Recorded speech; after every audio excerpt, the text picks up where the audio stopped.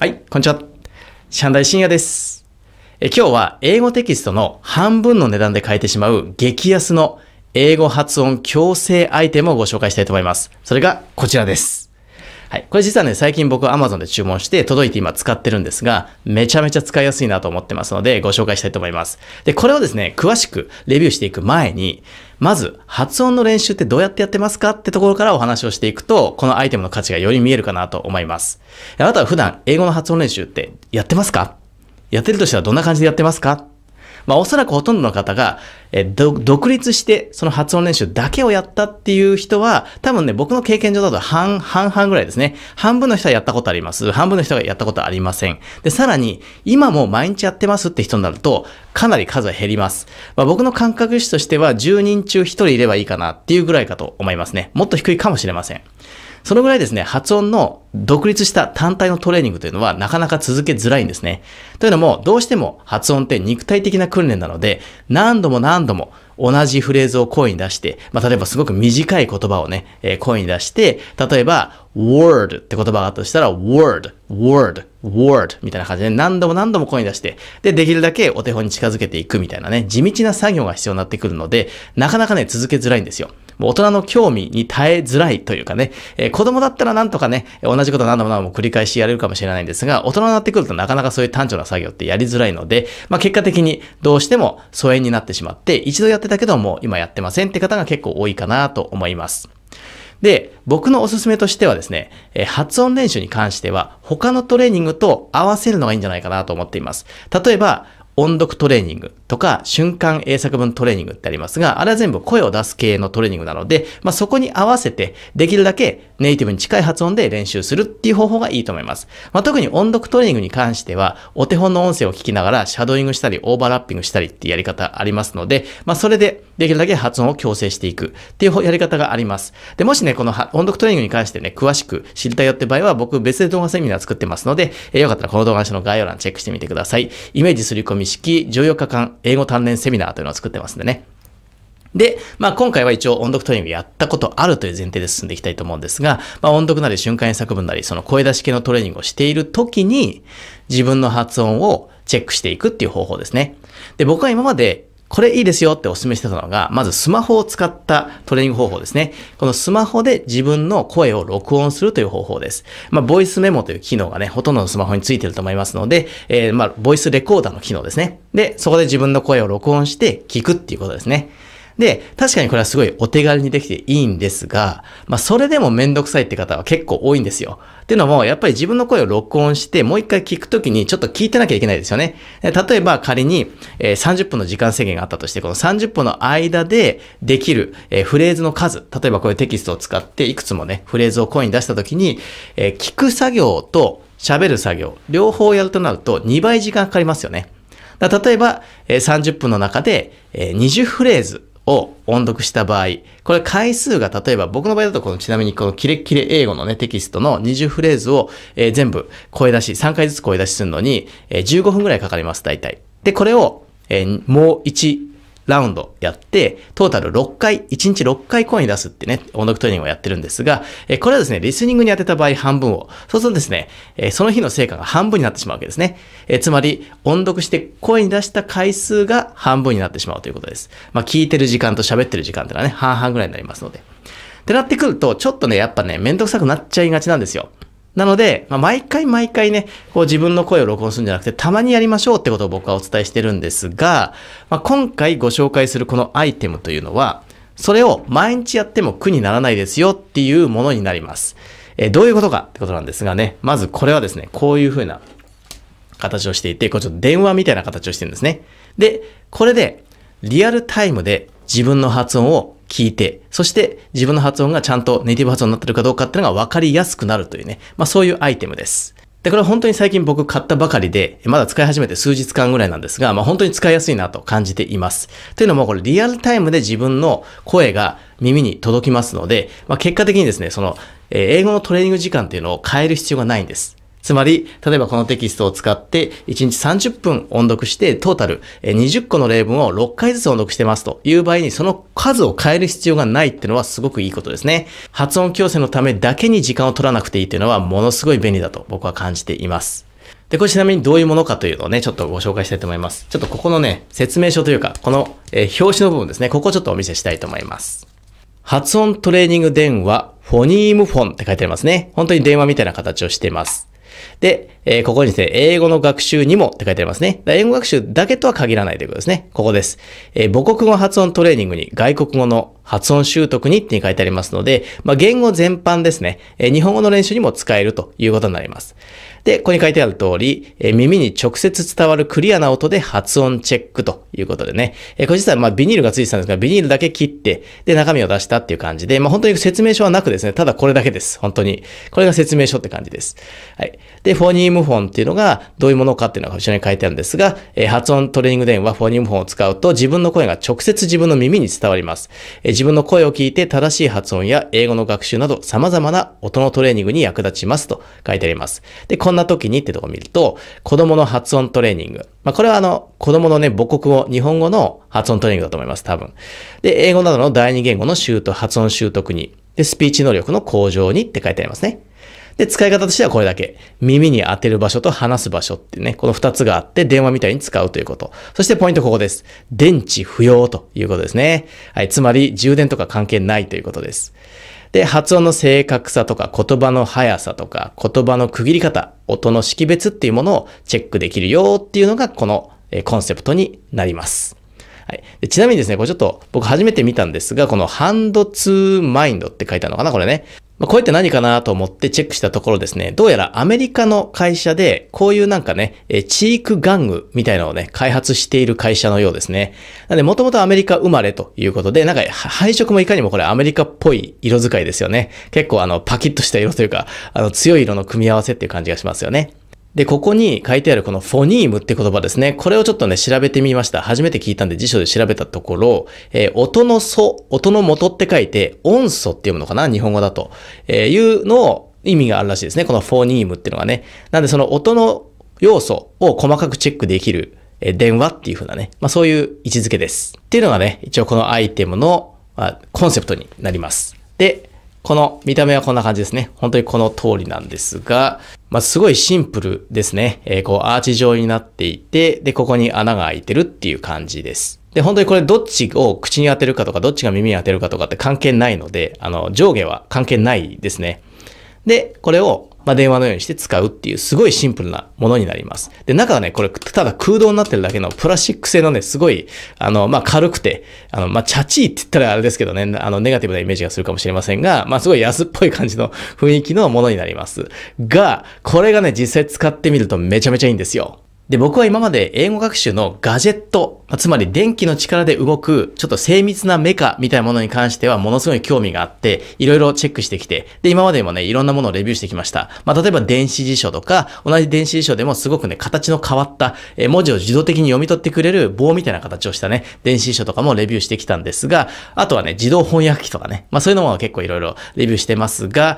こういうですね、電池不要のものっていうのは今回初めて僕はゲットしたんですね。電力を使わずに英語学習の効率を上げてくれるっていうね、そういうアイテムを僕はそもそも存在知りませんでした。で、今回これを知るきっかけはですね、先日開催した、年末にやったんですが、オンライン自習会というのをね、毎年僕はやってるんですが、そこに来てくれたですね、新しいメンバーの方がこれをですね、使っていました。で、オンライン自習会ではですね、ズームでみんなで集まって、で、顔出しした状態で、音声はミュート、聞こえない状態にした上で、一緒に勉強するんですね。で、人によってはそれを音読トレーニングしている人もいれば、問題集を解いている人もいたり、文法を読んでいる人もいたり、英単語帳やったりとか、人によって全く違うんですが、全く違うレベルの人たちも集まってますし、目的も違いますので、英語学習という目的たった一つに同じ方向を向いている仲間が集まってるっていう感じなんですが、その時にですね、その新規メンバーの方がこれを使ってですね、こうやってね、練習してたんですね。で、その時に、なんだろうな、なんか電話を使って、なんか電話の応対の練習でもしてんのかなって思って、このダミー電話を使ってんのかなって思って話を聞いてみたら、いや、実はこれは発音矯正アイテムなんですってことを教えてもらって、あ、そうなんですかって言ってちょっと詳しく話を聞いて、で、僕はもうその日のうちにポチったっていう感じですね。まあ Amazon ですぐ次の日に届きました。で、それ以来毎日使ってます。で、めちゃめちゃこれいいですね。はい。で、まあ今お伝えした通り使い方としてはもうこれです。電話と同じなんでこうやってやるだけ。ですが、これがですね、めちゃめちゃいいんですよ。本当にね、聞こえ方が変わります。今僕がこうやって喋ってる声を自分が聞こえてるこの耳の感覚と、これを当てた時にこう聞こえてくる声の感覚が全然違うんですね。で、僕はですね、こうやって YouTube で定期的にこう配信してますので、自分で撮った動画を自分で編集してるので、自分の声を聞き慣れてます。客観的に自分の声を聞くというのはすごい慣れてるんですが、多分そういうのに慣れてない人、普段、自分の声を録音して聞き直したり、あと自分の姿を録画して聞き直したりしたことがない人にとっては、結構ね、自分の声って恥ずかしいと思うんですよね。自分こんな声してたっけ？なんかちょっと声の質が違うとかね。顔もこんな顔してたっけみたいな感じでね。なんか見た目も声も全然なんか自分の認識と違うみたいな。鏡の中にいる自分と違うみたいな感じがよく起こります。僕も、子供の頃に初めて自分でね、こう、本ビデオで、父親が自分の姿を撮ったビデオを見た時には結構衝撃を受けましたね。自分ってこんな風に見えるんだとか、こんな喋り方してるんだってのはね、結構驚いたんですが、そういうもんなんですよ。で、それだけ人は、つまり自分が喋ってる声と、実際に聞こえてくるこの声ってのが別物なんですよね。で、僕がこれを使ってこう耳に今直接伝わってくるこの声というのは、今こうやって撮影したこのマイクで拾った音声を後から編集している時と同じ声に聞こえます。なんならもっと詳しく聞こえるかもしれません。詳しくっていうのは何かっていうと、子音ですね。英語ですごく大事な子音です。とかね、d とか v とかね、この v と v の違いとかね、b の音が v で、v の音が v とかね、こういう音、この子音の違いっていうのがめちゃめちゃ聞こえてくるんですね。ここにやってると。もう本当にね、これ、原理としては多分糸電話みたいなもんだと思うんですよ。糸電話も自分の声をこう振動に変えて糸でこう伝っていくっていうようなね、作りになってると思うんですが、これは糸電話よりももっとね、距離が短いので、よりダイレクトにこう自分の声が聞こえてきて、で、しかもその子音の音がすごいクリアに聞こえるんですね。このツッとかブとかいう音がものすごいね、強調して聞こえます。ので、これね、実際にこれつけてると、もうリアルタイムで自分の声が子音がちゃんと言えてるかっていうのはすごくわかるんですね。例えば、B のね、B、ブって音と、V の音、V ってね、全然違って聞こえます、この耳には。ブ、V、ブ、V、もう全然違って聞こえますね。で、すんごい耳の近くで聞こえるので、より自分の声を録音した時に聞いた時の声に近い音が聞こえるって感じです。ほぼ同じ感じですね。むしろ誇張されて聞こえるぐらいですかね。すごいね、自分の声が聞きやすくなりました。作りはめちゃめちゃシンプルなんで、これを高いっていう風にね、捉える Amazon レビューもあったんですが、僕はですね、正直これ、用途として考えた場合、英語の発音トレーニングとして考えた場合は、これ十分元が取れるというか、もう本当に何倍にもなって返ってくる可能性あるなと感じています。で、これの最大の特徴はね、やっぱお手軽さなんですよ。つまり電池もいりませんし、何の準備もなくただここにポッと当てるだけで自分の声が急にめちゃめちゃよく聞こえるっていうね。そういう効果がありますので、多分一回やってみるとわかります。ただちょっとこのね、マイクで本当はね、試そうと思うんですが、ちょっとマイクだと、同じに聞こえちゃう可能性あるかなと思ってて、ちょっと一回これでね、試しにやってみますね。ちょっとじゃあ、このキレッキレ英語、僕がね、今やっている日本語のように話せるキレッキレ英語のテキストから、引用したいと思います。実際ね、これ今僕毎日音読してますのでね、この中からちょっと、一節をですね、やってみたいと思います。まずじゃあこれでね、聞きながらいきますね。I'm leaving this company and I'm sure you know why.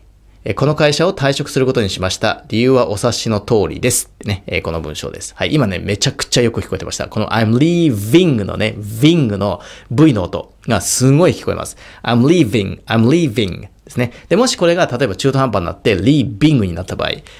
I'm leaving 全然違って聞こえますね。全然違います。でも、これをもしなしでやった場合、I'm leaving this company そんなにね、強調して聞こえません。ちょっとやっぱ日本人の耳にはこの2つっていうのはね、聞き分けづらいっていうのは、ね、あると思います。ネイティブだったら聞き分けられるかもしれません。でもやっぱり、日本人の僕ら第二言語の人にとっては、なかなかね、この聞き分け難しいんですが、これを使うと、I'm leaving this company 全然違って聞こえますね。これ弱く言ってもそうですね。I'm leaving やっぱ違いますね。全然違って聞こえます。ちょっとね、この違いがマイクで伝わるかどうかちょっとわかんないですが、ちょっと試しにやってみましょうか。ね。ここにして、ちょっとね、このマイクの位置を変えて、一回こっちに向かってダイレクトに言いますね。I'm leaving this company and I'm sure you know why.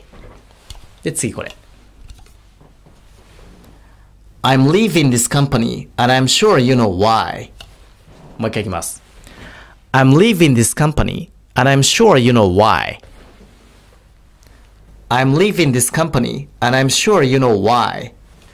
どうでしょうか。ちょっとね、これ自分で聞いてみないとわかんないので、今の声をね、ちょっと聞き比べてみたいと思います。じゃあちょっとね、一回切ります。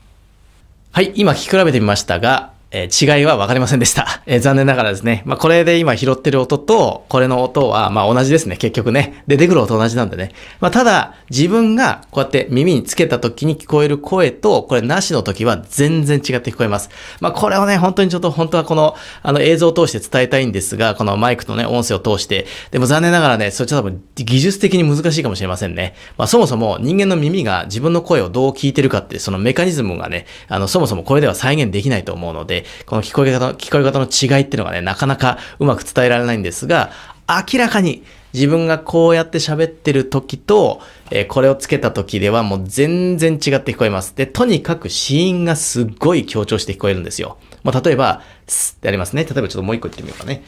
これ。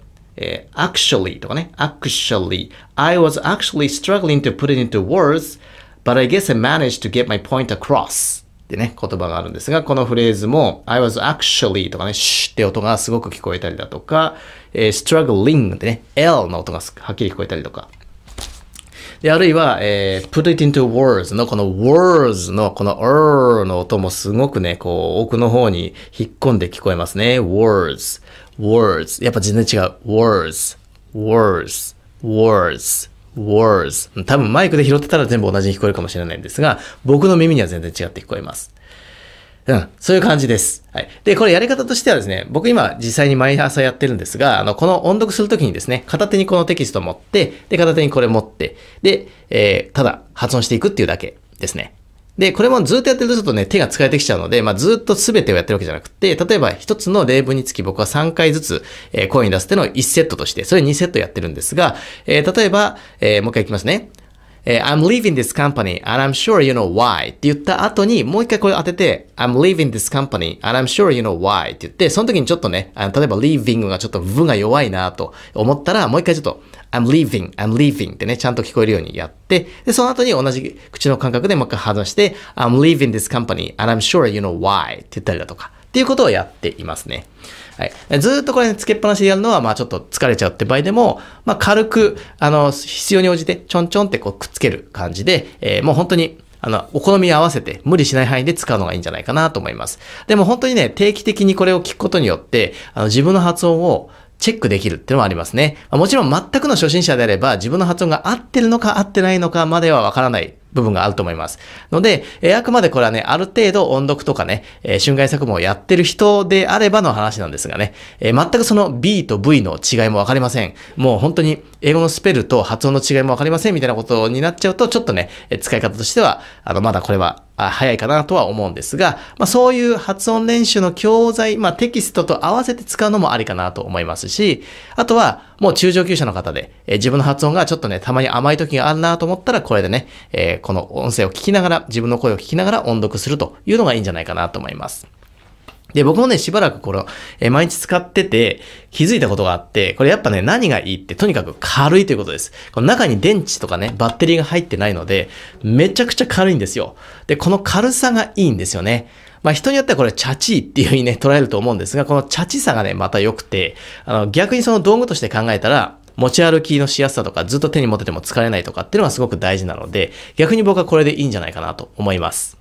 ね。本当にね、作りとしてはシンプルで、こんだけで、ね、これ、ちなみに確かこれ買った時はね、880円でした。こんだけで880円もするのっていう人もいるかもしれないんですが、実際にこれを使って効果を実感したら、おそらく880円は安いと感じると思います。で、僕はですね、今後もちょっとこれを使っていこうかなと思っていますし、あと娘がね、最近結構よく喋るようになってきたので、今2歳なんですが、もうすぐ3歳になるんですが、その時にですね、今後喋っていく上で、ちょっと発音が怪しいなっていう日本語があればですね、これを使ってちょっと練習させようかななんて思ってます。で、実際このね、サイズ感としては、一応子供用、大人用、兼用なんですが、僕は使ってもちょうどぴったりぐらいですし、娘にも使ったんですが、娘もね、顔が明らかに僕よりちっちゃいけど、でも、こうやってなんかこう、ちょっと角度をつけることによって、ちょうど口の位置と耳の位置が合うようになってたので、特に問題ないんじゃないかなと思いますね。で、これすごく軽いので、持ち歩きもすごくしやすいと思います。なんで、外行った時とかですね、ちょっと発音練習したいな、みたいな時もやりやすいと思いますし、あと自分の声をね、自分で聞いてるだけなんで、